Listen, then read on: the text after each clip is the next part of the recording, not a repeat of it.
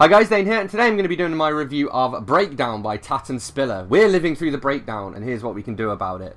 So this is a non-fiction book. It was sent to me for review. It was actually unsolicited, but man, they've got my taste down just right, because I looked at the blurb and was like, I have to read this thing. So I'm going to read that blurb out to you, and then I'm going to start going through and reading out some of the highlights from it. We're living through the breakdown, a time of enormous political upheaval, but many of us feel ill-equipped to understand and debate the issues currently rocking our world. Brexit, a chance to take back control or taking us to the brink of disaster. Immigration, a strain on our country or a crucial part of our economy. Austerity, essential reduction of national debt or devastating cuts to public spending. Tax cuts, control over your money or a threat to the welfare system. Privatisation, crucial efficiency boosting competition or the ruthless destruction of our public services. Ban on plastics, saving the planet or excessive government interference. At last, here is a sane voice of reason that cuts through the noise, that will give you all the tools to work out what's happening and why, so you can do something about it. So I'm going to go through and check out some of my tabs, and then at the end I'm going to give it my overall thoughts and a rating. Right at the start in the introduction, there's this fascinating bit on how the way that we consume news has changed, and so that's kind of led to an inherent fracturing of our beliefs, you know? So it says, in the deepest, darkest depths of history, there was once a time when most families had only one screen in their house.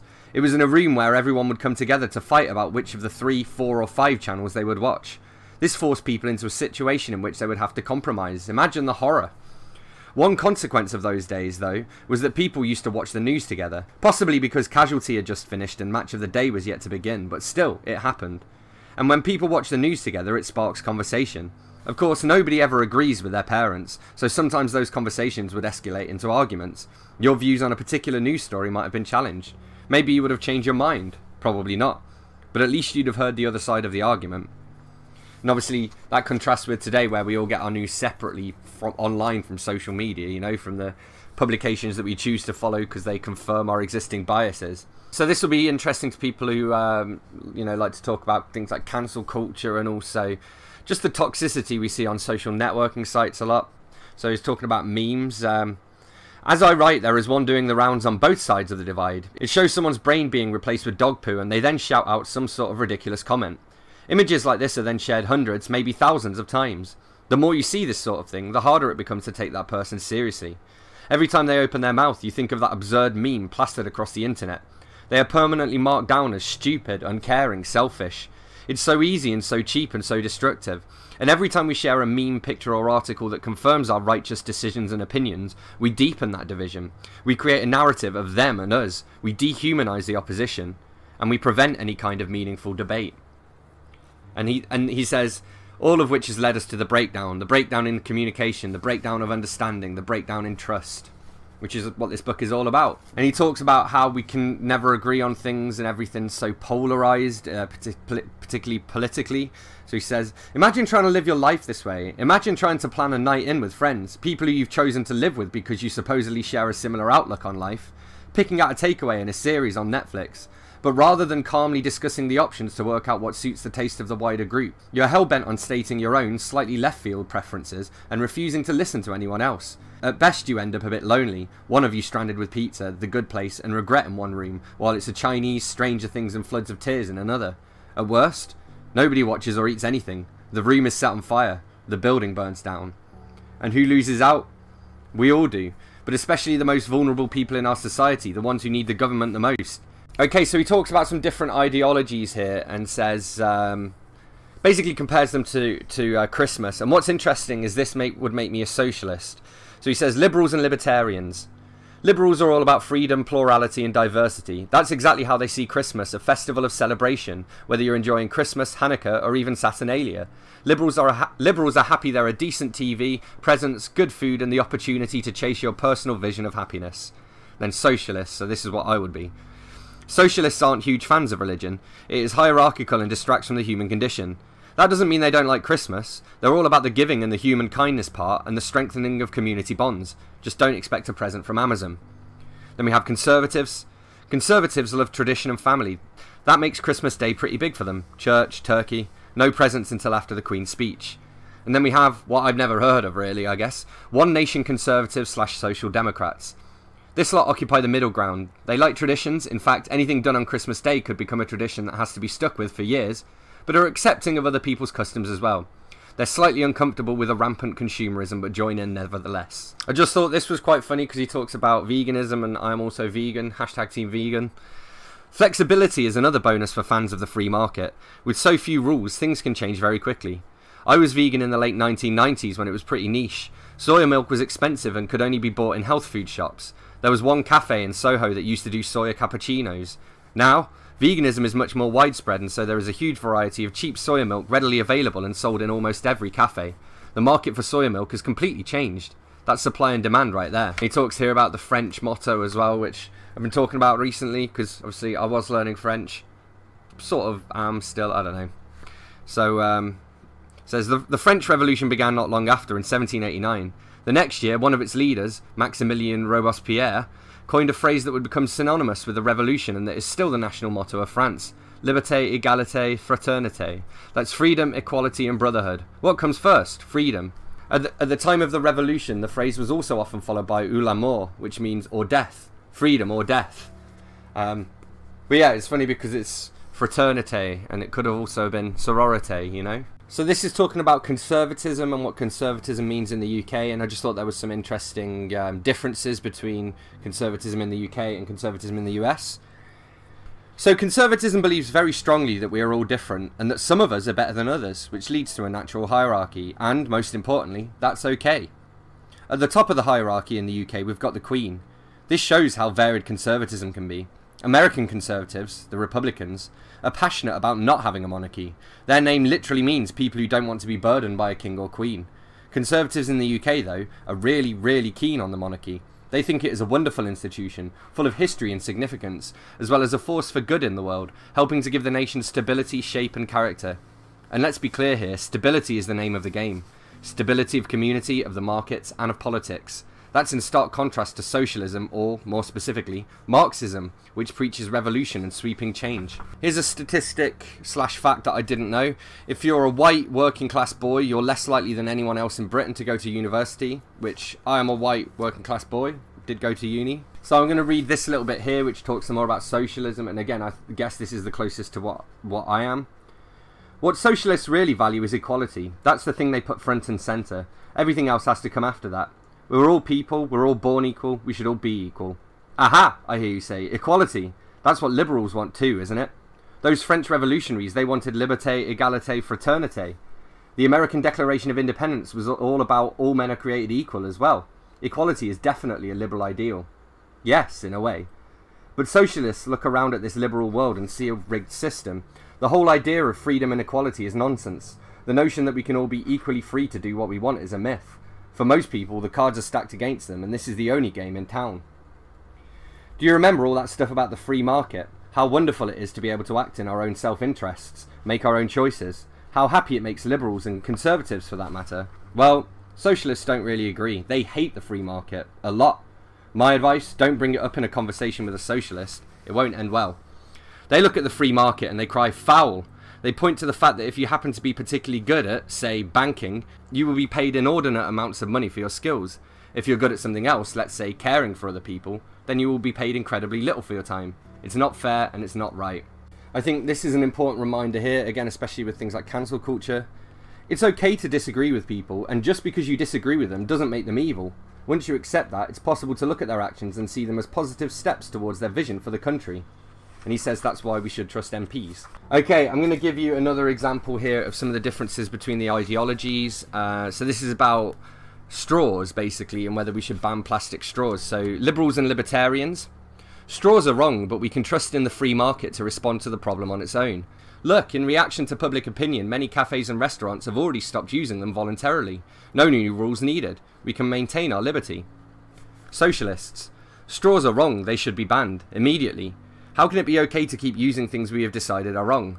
Sure, many cafes and restaurants have stopped, but have they all? And I kind of agree with that, except also I've heard a good argument. People with disabilities quite often need plastic straws. Paper straws aren't as, you know, they're not as durable and they can dissolve. And then like metal straws are too inflexible and can cause injuries. So I don't know what the solution is there. Traditional conservatives. We've been using straws for a long time. We should make more of an effort to recycle and dispose of them properly. That way they won't end up in the seas and oceans. But really, it's not us causing the issue in the seas. China, Indonesia and the Philippines are the ones causing most of the damage. Cutting down on our use of straws would make no difference. And then we have, I hate people who think like that, by the way, One Nation Conservatives and Social Democrats. Straws are wrong. They pollute and use too many natural resources to create. Relying on the free market might not be enough to stop their use entirely, but we can't ban them now because companies and livelihoods are based on the plastic straw industry. We'll ban them in 5 to 10 years' time, giving these companies the chance to prepare and reduce their reliance on straws. Which actually does sound like the most reasonable option of those lot. So if you're kind of interested in the state of the NHS, the National Health Service in the UK, I thought this was quite interesting. Of course, there are people who want to charge for some NHS services. The NHS is in a bit of trouble, to be honest.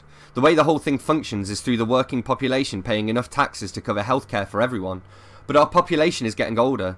The number of retired people is getting higher and higher, leaving a smaller ratio of taxpayers covering the bill. The NHS is almost a victim of its own success too. People are treated more successfully, so they stay alive for longer. The longer they stay alive, the more likely they are to require more NHS treatment. So this is more evidence to me that I think I might be a socialist, because it's talking about free school meals for everybody, and the idea of whether it should just be free school meals for people who can't afford it, or free school meals for everyone, you know. While we're here, let's get off the bus for a minute and think about free school meals for all primary school children. It's a beautiful piece of ideological purity. Currently, only children in families on benefits receive a free school meal. Most of us would agree that children who don't have enough to eat at home should be given a free hot and nutritious meal at lunch. Really, that's something almost everyone in society can get behind. Children shouldn't be hungry. But Labour want everyone to have a free school meal, partly because they think that if some children are on free meals and some aren't, some kind of stigma could develop. One school I've worked in had 2 lunch queues, one for the free meals and the other for those who were paying. Now, that school had a very high percentage of students on free school meals, so there was no visible stigma in being in the queue for tickets. However, it's not hard to see that with the ratios a little different, it could be deeply damaging. It's also about community. It's the act of sitting down and breaking bread together. Physically, it ensures everyone has a decent meal, but spiritually it means we come together and are bonded by our shared experience. This is socialist gold. They love it. But it's true, like, there would be a stigma, and, you know, I'd be worried that then you'd end up with kids not eating because they're too embarrassed to eat. I think when we talk about refugees, I think as British people we tend to have this perception that we have a lot of the world's refugees here, when we don't really. So according to the UK-based Refugee Council, there are over 68.5 million people around the globe that have had to flee their homes. In 2017, according to the United Nations High Commissioner for Refugees, the UK was home to 121,837 refugees, which isn't very many people at all. We have like 65 million people. So there's some more stuff about socialism here, which I, thought was quite interesting. There are ideological reasons for the Labour Party to be more likely to support current levels of immigration. Socialism can be very internationalist. It promotes the idea that workers are equal regardless of nationality. During the Scottish independence referendum of 2014, the socialist politician George Galloway toured Scotland with a message that Scottish workers have more in common with the workers from the north of England than they do with the ruling class in Scotland. A pamphlet created for the tour said, 2,500 years ago Socrates declared that he was not an Athenian or a Greek but a simple citizen of the world. Albert Einstein described nationalism as an illness, the measles of mankind. It sickens me that the country of my birth is threatened by such obsolescent dogma. Flags and borders do not matter a jot. So I thought this was quite balanced. I don't know, you might disagree, but I'm gonna read it out anyway. This book isn't about taking sides though, so it's important to look at the flip side of the feminism coin. We need to talk about menism. People who think men are being left behind, that men are struggling for equality. Menists find the constant promotion of feminism to be oppressive. The great fanfare, for example, of International Women's Day is always anathema to them. Sure, there is an International Men's Day too, but that just doesn't carry the same weight. Hang on, you might say, what could men possibly say was stacked against them? Let's have a quick look. 76% of suicides are men. 60,000 fewer boys than girls go to university every year. 85% of rough sleepers in the UK are men. It's not just the rough sleeping either. In 2018, of the 597 homeless people who died on the streets or in temporary accommodation, 501 of them, 84%, were men. Men are less likely to report their struggles, either mentally or physical. Men are more likely to be sent to prison, and for longer. Remember that protest group Fathers for Justice? Members used to wear superhero outfits and climbed on roofs of famous buildings. Their campaign says that courts don't give fathers enough access to children, that the automatic position is to give custody to the mother. The obvious comeback to this is that men rule the world and run the businesses, but the argument is that we're talking about a tiny proportion of men. The vast majority are the workers, who have been taught that boys don't cry and that they just have to get on with it. We were talking about domestic abuse earlier in this section, and yes, a third of domestic abuse is against men. But men don't like to report it because it feels a bit rubbish, possibly a bit weak, to admit that you're being abused by your female partner. There was a mention here for a website called The Culture Trip, which I interviewed for once. Didn't get the job, alas. There's a little section on Extinction Rebellion as well. I'm going to read this all out because I think it's quite interesting. While all around were losing their heads about Brexit in 2019, one group stood out from the rest. Extinction Rebellion, or XR, were there to tell us that we are living in a climate emergency of our own making and we need to act now. They wanted the government to declare a climate emergency, to reduce emissions to net zero by 2025 and to create and be led by a citizens' assembly. It's a tough gig. The Conservative government had already committed to being carbon neutral by 2050, and XR's demands simply aren't compatible with a Conservative vision. They're calling for radical change from those who believe in slow reform. But let's go back a bit. The first steps to XR were made in mid-2018 when over 100 clever and/or influential people signed a document calling for action. The number is important because they've never had a leader. In their own words, XR is a participatory, decentralised and inclusive organisation, a principle that allows its members to act in their own way to achieve the XR demands. Sure, they don't have a single well-known figure to take the Good Morning Britain sofa to chat to Piers Morgan, but they raise media awareness in a different way.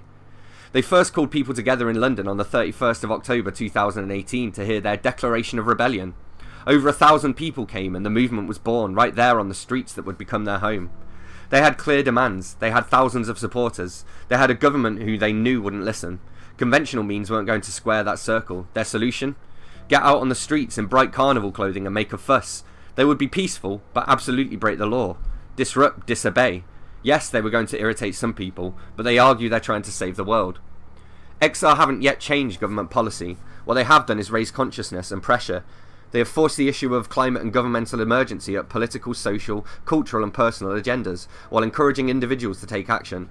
Like others in this section, the work of XR is ongoing. And then we finish this off with a section called How It Works, which talks about basically the structure of the British political system. Yeah, I want to share some statistics here on the 2017 election. And this is basically all about proportional representation. Basically the way that it works in the UK is that you can get a shitload of votes and not have any MPs. From the 2017 election, the Conservatives needed 43,000 votes per MP, Labour needed 49,000 votes per MP, the SNP, the Scottish Nationalist Party, got 35 MPs on the back of fewer than 1 million votes, so that was 28,000 votes per MP. In Northern Ireland, the DUP got 10 MPs with 300,000 votes, 30,000 votes per MP.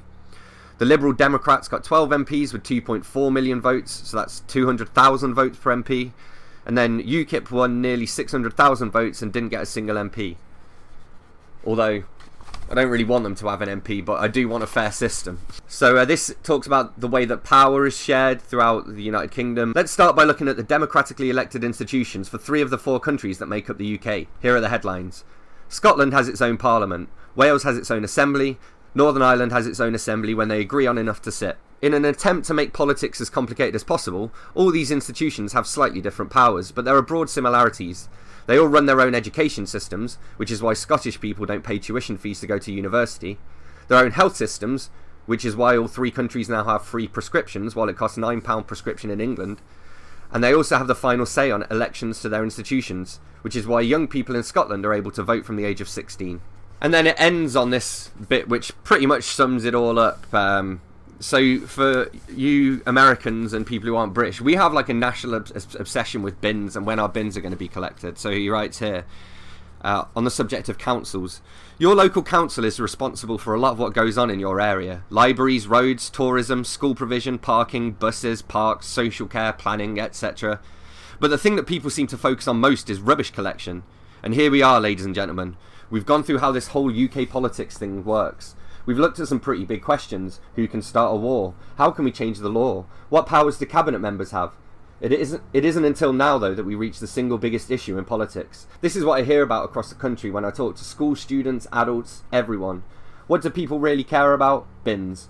People care about bins an awful lot. I like talking about bins too. Bins are a great topic because everyone wants regular bin collections. But money is tight, and the council will also say that less frequent bin collections encourage people to recycle more. The money, though, gets right to the heart of politics. There is a limited pot of cash and a long to-do list, so what do you prioritise? Bin collections, social care, parking? These decisions are hard. How do we decide what's most important to us? By voting. Candidates say what they'll do, we look at their different solutions and vote for the one that we like the most. So when we're talking about bins, we're actually talking about democracy. And that's pretty great. So all in all, I did really enjoy this book. The only thing I would say is that occasionally, like, the author's humour got a little bit distracting because it just sort of bulked things out a bit at times, you know, when he could have been more to the point by talking about things more directly without making the jokes. But it did also help to keep it all interesting, and it is by far the most interesting thing that I've ever read about politics, I would say. So yeah, I gave it a 4.5 out of 5, and it'll probably be in my top 10 of the quarter. So there we have it, that's what I thought about The Breakdown by Tatton Spiller. As always, don't forget to let me know in the comments what you thought of this book if you've read it. Hit that like button if you've enjoyed this video, hit subscribe for more, and I will see you soon for another bookish video. Thanks a lot. Bye-bye.